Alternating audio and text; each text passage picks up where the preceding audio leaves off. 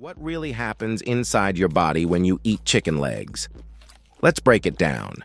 The moment you take that first bite, your body starts releasing enzymes that break down the meat into pure protein and amino acids, the exact nutrients your muscles crave for strength and recovery.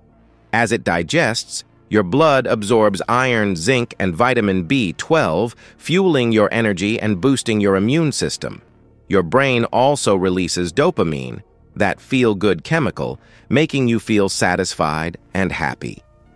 But here's the amazing part. Your body uses these nutrients to rebuild tissues, grow muscle fibers, and even strengthen your bones. So next time you eat chicken, remember, you're not just enjoying a meal, you're powering your body's engine.